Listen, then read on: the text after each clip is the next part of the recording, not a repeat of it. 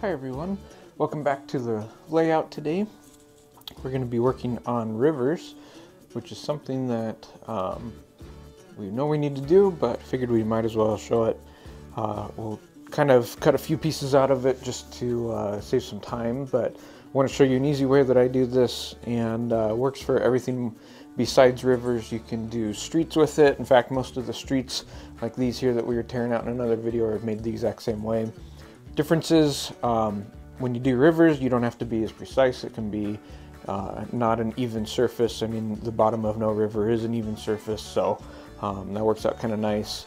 Versus roads, you want it to be very uniform and do some sanding. So let's get started.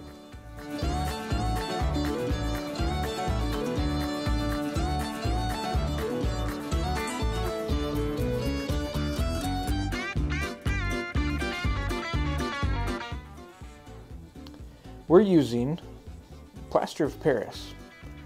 Woodland Scenics makes their own version, and it's great stuff. You know, not knocking them at all, but just saying that this is $5 versus Woodland Scenics and their price, which is a little bit more, and you get the same effect. The easy way to do this is $5 at Walmart. Find yourself a cheapo measuring cup that's a few bucks, and some cheap spatulas or scrapers, and they also have these mixing buckets. This is all pretty much found within the paint section at your stores like Walmart. And you just want to measure this out. I got some water over here I will grab as well, but the basic version, once you get this open, I'll kind of do this so you guys can see a little bit better. It's 2 parts to 1 part, so 2 parts plaster, 1 part water. And let me get the mixing spoon out here and I can show you. Okay, sorry about that, I had to take this off the ring. So you want to mix up enough that you can pour this and work with it in about 6 to 10 minutes. This stuff hardens fast, and that's a good thing, because it means you can kind of keep moving on your project. However, you don't want to mix a bunch and then you're either rushing yourself or you're kind of just wasting something. It's not exact, but it's close enough. We'll grab just a hint more since we're not exact. All right, so into the bucket. There we go. Gonna grab the water. The easy way that I do this is I just keep a water bottle nearby, and then that way if you don't have a nearby water source, you can just use this to pour it, because you're not going to need a whole lot. There we go. Alright, now that we have all of that together, you're just going to start stirring the mixture. What you want is you want a nice creamy consistency. Sometimes it might be too thick, and if that's the case, just add a hint more water.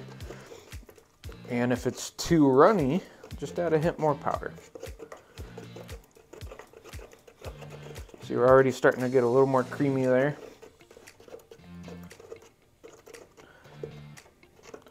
And see how it's kind of splashing out a little bit. That's what I was talking about with why you want some older stuff on.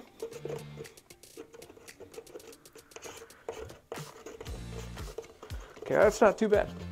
That's pretty good. It's a hint thick. We want it to pour a little bit better. So to be on the safe side, we're gonna take just a splash. Just like that.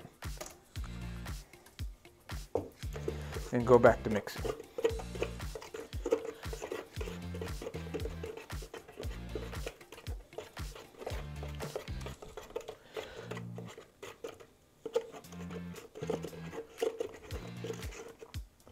There we go. That's more of what you want. It's going to pour a little bit easier. It's still thick. So now what you're going to do, you're going to take, kind of tilt it at a side a little bit. You want to run it.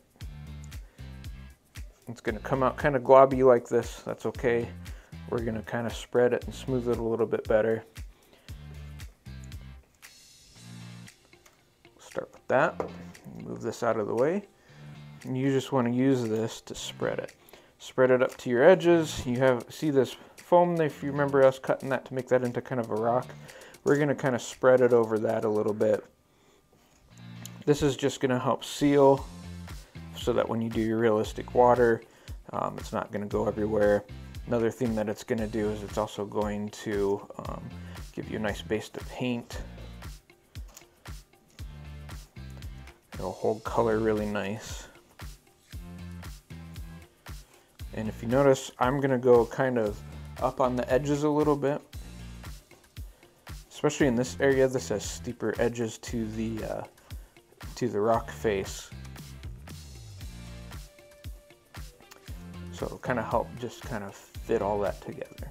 There you go. Now we also have, take some that I was scraping here. I have a couple cracks back here that you can't see very well, so I'm just going to kind of fill this in a little bit better. There. Just like that. And I'm going to keep going. However, one thing is, you can either make or buy these. These are basically plaster rocks. They'll look nice along some of the steeper edges in here. And while your plaster is wet, that's a good time to really just use the plaster to put them in. So I will keep working on this for a little bit. Obviously I'm going to need more plaster than I mixed to get more in here. You can see how much just that little plaster that I mixed up filled, which isn't a whole lot. And we'll be back for some of the next steps. Next steps include different painting and other techniques, and we will be back in just a little bit. Okay guys, we're back. So that's what it looks like. It's not pretty, but like I said, that's okay. What actual river is. You can actually see in just the, probably only took about 15 minutes for me to pour the rest of it. This is actually dry to the touch now. There's a few places if you touch, they feel kind of, you know, plastery. You can still see that, but that's a good thing. That means really if you want to do this all in a night, you can, aside from the realistic water. But next step is to paint. So to make that easier, because the other river that's on this layout is dry, we're actually going to move over to that section next to paint that and show you some of the painting techniques and detail techniques that go along with it. And we'll go from there. Alright, so here we are at the other river. If you noticed, I pulled out the two bridges because I'm going to have to paint those areas too real quick, so no big deal on that. But this is the area that I poured earlier. You can see it's dry now. Plaster is always interesting when it dries. It's very cold to the touch, which is interesting. But basically, I'm just using your basic acrylic paints. Pick them up for, you know, 98 cents or whatever. These are some of the colors. Light mocha, you want some shades of blue in there, a little bit of green, and then you want some bright green and bright blue. We're basically, oh, and I forgot this one, sorry. We're gonna also use some brown. We're basically gonna create an optical illusion of having darker in the middle and spreading out to the outside from there. What that's gonna do for us is actually create kind of that optical illusion of depth to the water. In addition to that, we're also going to, in a couple shallow places, put in some fine ballast, which is going to look like basically wet sand. So that'll be kind of nice too. But you want to start, you can start really anywhere that you want, but you can do kind of lighter on the edges, fade it into the middle. You also want water. You'll see kind of off screen here is a cup, like an old mug with water in it, and you see the paint brushes here as well. Another thing I forgot to mention, you probably want a little black as well. I'm running low, so I have two bottles here because they're both kind of low. And you probably want something like this. This is actually like a mixing palette for paint. I build models as well, so I'm just borrowing it from there, but really you can use a paper plate for all it matters. But it'll just help you have some place where you can grab paint and put on your brush to paint the sides or wherever. First thing is, you always want to shake your paints. They have a tendency to separate, And I believe this one's brand new, so I need to actually open it. Let me get this open. Okay. And go ahead and pour some out. It's a nice color brown.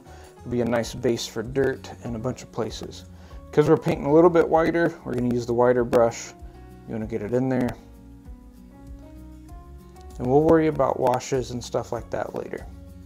We're just going to do a section. I'm not going to have you guys sit here and watch me do this whole thing, or it'll be like a 2+ hour long video, but want to do just a section to get started with, just to give you guys the idea of what's going to happen and how. The other thing to remember is with paints, acrylics especially, when you're painting them like this brown, they have a tendency to dry lighter than what you actually are putting in, and that's okay. You know, this looks like a very dark brown in comparison, and we want that to be lighter anyway so that it looks more like dirt. So we'll go to about here. This ought to be a good spot so I can show you the whole technique all the way across before we get the video into like hour-long videos and stuff like that, which I'm sure you guys would be just fascinated at. While I'm painting this, also want to mention that I do have a Ko-fi, which is like Patreon, except more flexible, better for people who use it. You guys are welcome to subscribe if you feel like it. You certainly don't have to, but I do throw some extra videos up on there, some behind the scenes videos, stuff like that. You can get access to them by just a donation. You can subscribe for $1 a month if that's what you so choose, and I'll make sure that you guys get in and get to see some of the extra behind the scenes stuff. In addition to that, the money from that basically goes to fund this entire layout. We're almost there. I almost poured enough. I think I'm a hint short there on the palette. It's okay. We'll pour a little bit more. There we go.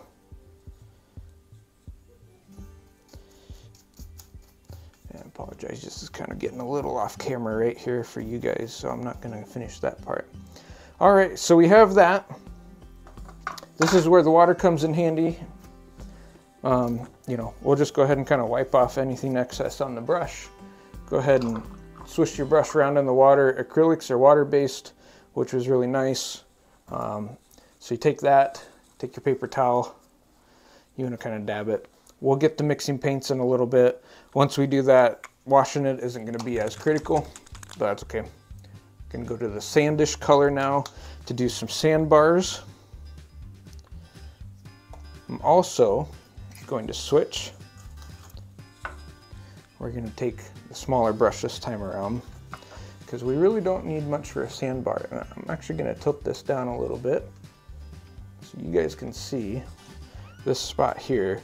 I think we're going to turn that into a sandbar. So go ahead, get your paint in there.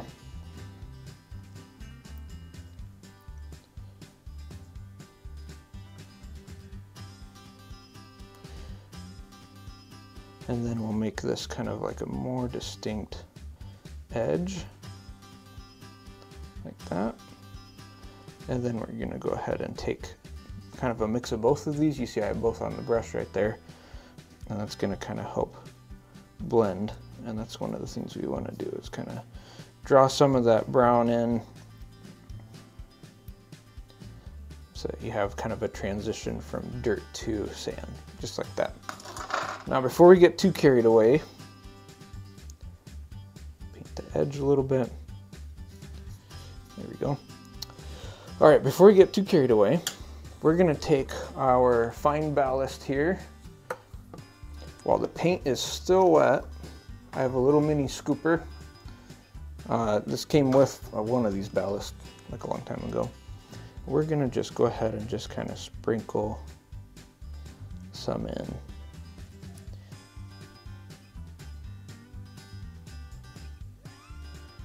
Most of this, even if it doesn't stick to the paint, that's okay. Most of it will be held in place when we do the actual realistic water.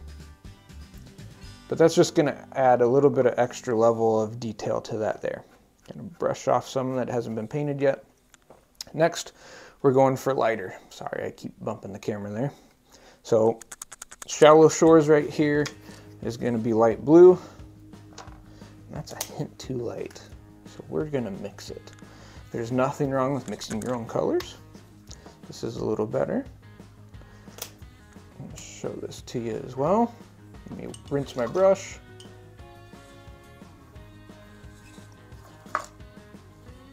Okay. You see I put both in there. This is literally all you need to do. Spin. It's going to give us nice blue right there. It doesn't have to be perfectly mixed and even color, because that's actually going to give you a nice effect. So you're going to do this. Working edges, basically, sections at a time.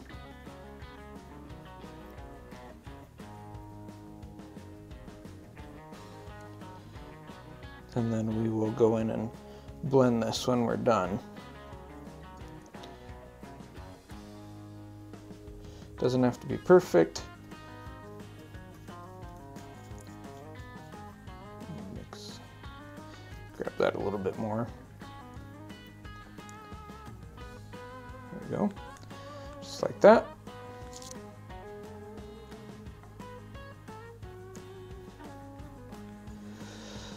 Another thing that you can do if you want some algae in there, you can. The next step, we're going to go a little bit darker. So we got a blue here that's a little deeper. You can see that.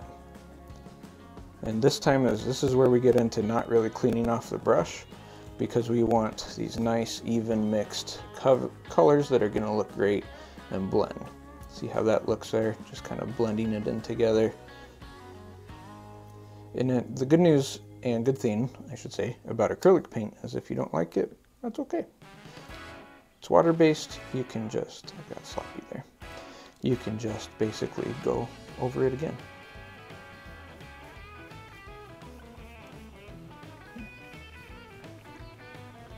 Grab this. You're gonna have the fascia up here, so it doesn't really matter a whole lot.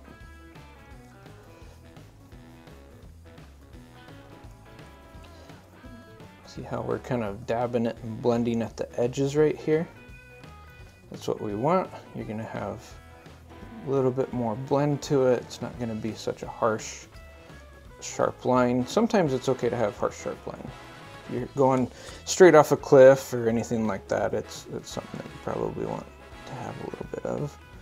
You know, like I could have blended the sand a little bit. In fact, since I have some, let's blend the sand in. Blend in this, and if you notice, I'm using the narrow edge of the brush here. See, like this helps give it that depth and that illusion that the sand's running off into the water.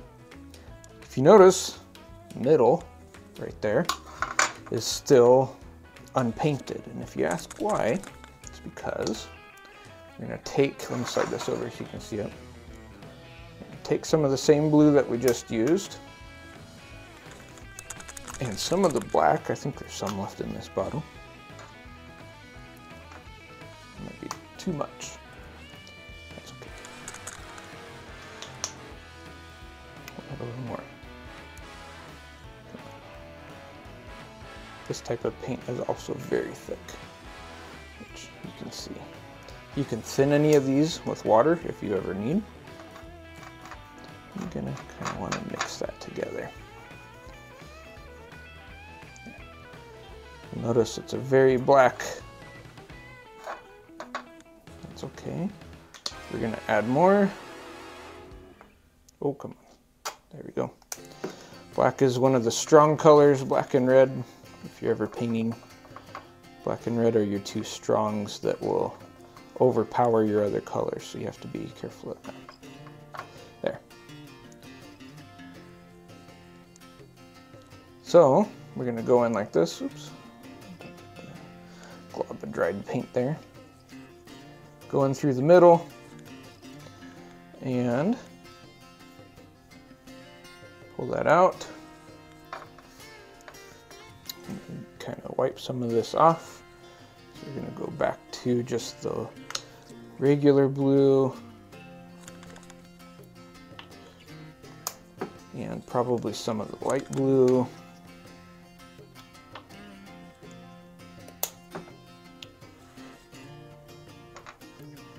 Just like that. Another thing you can do is on the open palette sections, you can kind of pre-mix there, that way you're not using up sections that you don't want.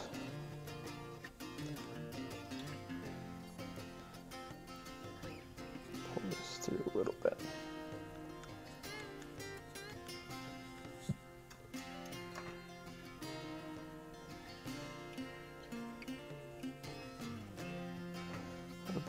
A little bit darker. There you go.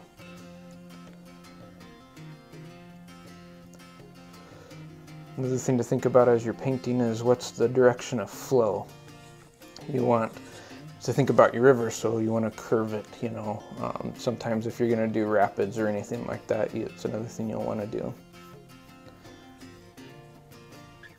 Come back over, just like that. Not too bad. I mentioned mixing in a little bit of algae. It's always kind of neat. It gives it some neat depth in areas. You really don't need a lot. This is a very green, it's called parakeet. I don't know if you guys are looking for the paint colors. It's really up to you. You don't need a lot, but you just take and kind of dab some in a few spots like that. Wipe your brush off a little bit, and then same thing, just kind of blend. Pull it in a little bit with some of the lighter colors. There. And you have this very subtle hint right here in the back there of some probably plant life, algae, things like that. So another thing to do is kind of where the bridges are. I'm going to probably paint that more of a gray. I think I have a gray, I do. Probably to show that it's been like cut out, maybe more cemented in, things like that right there.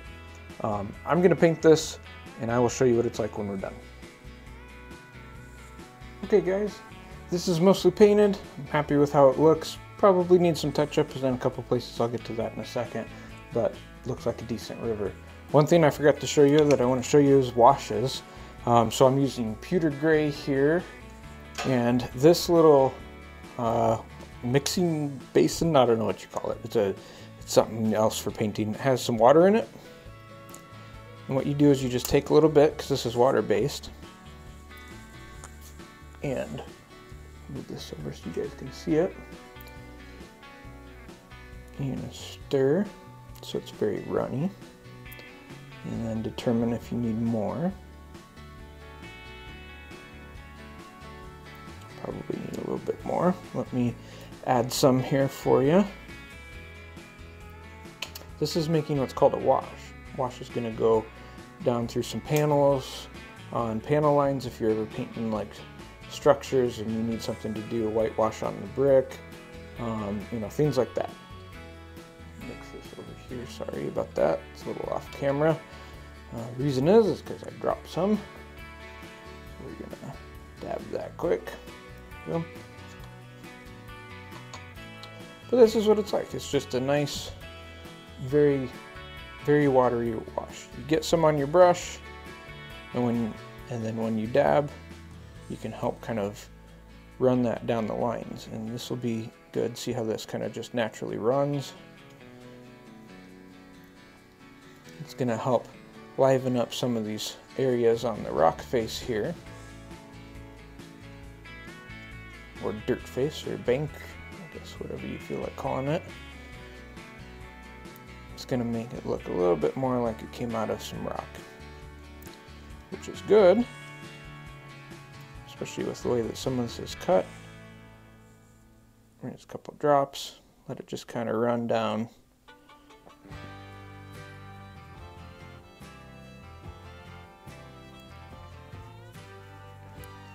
And you can kind of brush and see how it'll just kind of do this very gentle cover. It's going to take what would be your normal dirt, give it kind of more like this rock face type of look, which is kind of nice, especially, you know, as we have like these steeper areas over here to the side. It's going to make it look a little more like this was has some rock structure to it, a little harder, was dug out of this. And that was why we painted it brown first. And then you have kind of this nice brown coat mixture in there as well. So that's what that's going to look like. When we get back to where the bridge pillars are and up here, we're probably going to put on a little thicker, but I wanted to show you that technique quick so that you guys can use this as well. Alright guys, wanted to zoom in, give you a chance to look at that, see what you think. I need to touch up some spots in the very back, so I will do that quick. But you know, having that wash on there kind of gives it a nicer look. Now we need to let the acrylic paint dry for 24 hours before we start pouring water. This is what I grabbed. My apologies. Realistic resin water. You pour this in 8-inch thick. There's the instructions if you guys want to pause that and read. But you pour this in 8-inch thick layers. So we're going to pour a couple layers in there. You have to wait, I think 24 hours in between them. Oh, dry overnight. So not 24 hours. Dry overnight, and then we're also going to add in some boaters while we're at it. So you guys will just see a second flash, but in reality, this will be tomorrow night when we are pouring the first pieces of water. So I will see you soon. Hi everyone, welcome back. It has been roughly 24 hours, and we're going to pour the water. I'm going to show you guys how to do that.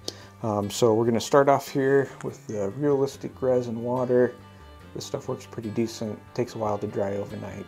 You pour it in really thin layers. One of the things that you're going to see, let me pan the camera down a little bit, is I added some masking tape. This is just masking tape in front here.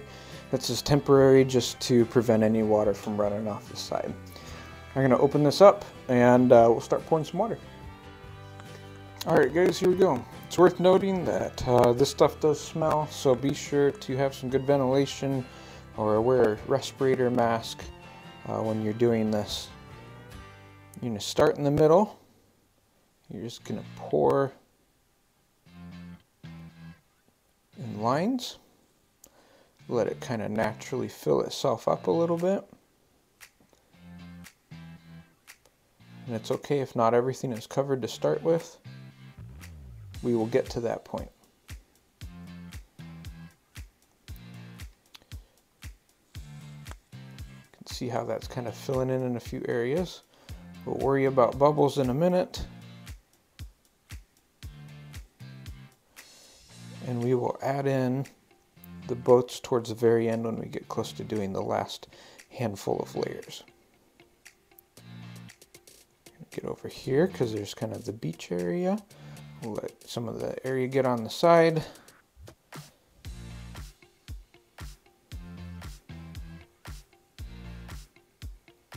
Just like that. Alright, like I said, you're going to want to let this dry overnight. There's a few methods to get rid of bubbles. You can pop them easily just by using something, pulling them off to the side. You can see that, which that one isn't wanting to, that's okay. There we go. You can also use a lighter, although I would be very careful with that option. I've seen people actually light the lead on fire doing that as well, so I wouldn't recommend that. I'm going to finish pouring this first layer, and we'll come back and show you what it looks like. Alright guys, there we go. It's poured. You'll notice that there's some gaps kind of forming. You'll see these little divots right here like these. That's okay, that's fairly normal, especially with it being the first layer. This is as basically all of the resin starts to level itself out in between the uneven surfaces down there. So that's pretty much it. We're going to let that sit overnight and come back and pour another layer tomorrow, and we'll just kind of keep pouring layers and building it up as high as we feel like. Probably not too high. Honestly, probably only 2 or 3 layers, but that's kind of the plan. Anyway, hope you guys enjoyed this. Hope you guys learned some stuff about doing this. In a different spot on the layout, we might do like some little rocky creeks or something, have it be more muddy instead of, you know, clear water looking. But yeah, thanks a lot, guys. A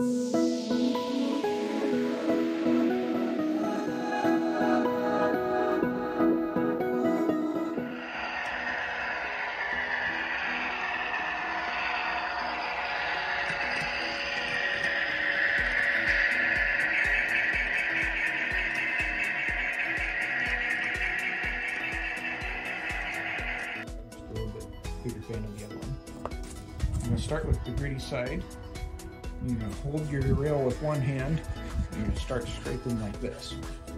You can already see a little bit of an increase in the reflection there in the camera.